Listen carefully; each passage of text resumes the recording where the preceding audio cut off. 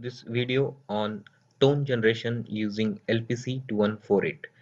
In this program, we have used LPC2148 and a speaker.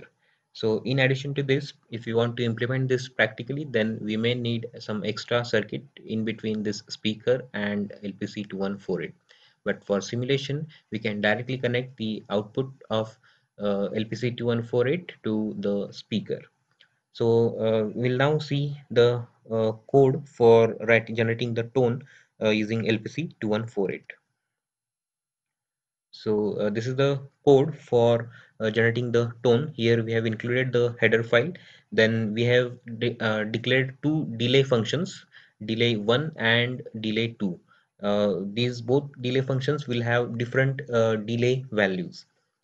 Then in the main program, we have declared one variable int I, and now here we have used pincel 0 equal to 0 0.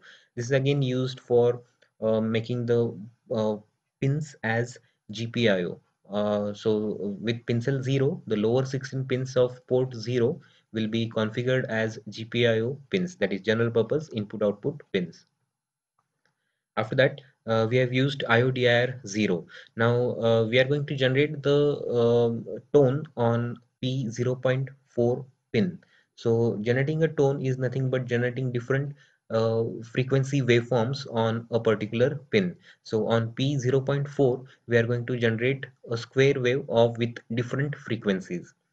So for that, the P0.4 pin must be configured as output pin. So for making that pin as output, we can put this value in IODIR 0 register, or alternatively we can use 0x01 and shift it by 4 times. Both are same. Then inside the while one loop, we have written three different for loops. So this is the first for loop, this is second for loop, and here we have third for loop. So we have generated three different frequency waveforms. So for the first waveform, we have used a for loop for I equal to 0 to 50. So this waveform will be generated 50 times, and in this for loop we have used IO clear 0, and we have used this value. So this one corresponds to P 0.4. So that P 0.4 pin will be cleared. Then we have called a delay 1 function. After that, again IO set 0, again we have used the same value. So again P 0.4 pin will be set to logic 1, and after that again delay 1 function is called, and this will be repeated for 50 number of times. After that, the next for loop we have again from 0 to 50, but now here the only difference is that instead of using delay 1, we have used here delay 2 for both on time as well as for off time. So again we'll get a waveform with different on and off time periods. Then in the third for loop, again we have used everything same, just the difference is we have used both the delays, that is delay 1 as well as delay 2, for on time as well as for off time, and we are going to generate this waveform for 20 number of times. So as you change this value, the sound generated will be a different, or the tone generated will be different. Then inside this delay routines, we have just taken one variable and just incremented that variable to a specific value. Now here we have used 1400 and 4000, but for simulation we'll use 200. So I'll just make that change over here. So 200, and here we'll use 600.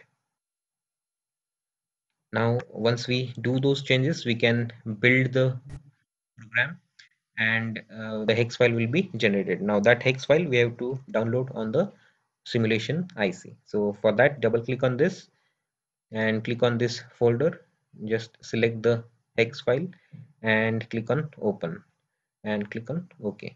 Now if I click on play, the sound will be generated.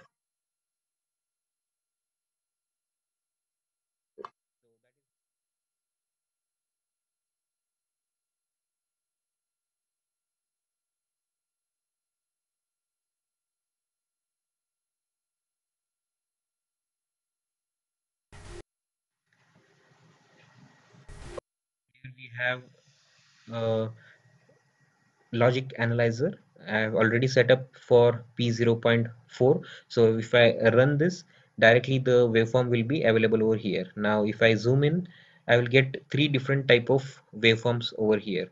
So you can see that here this is a high frequency waveform, then this is a slightly low frequency waveform, and this is the lowest frequency waveform.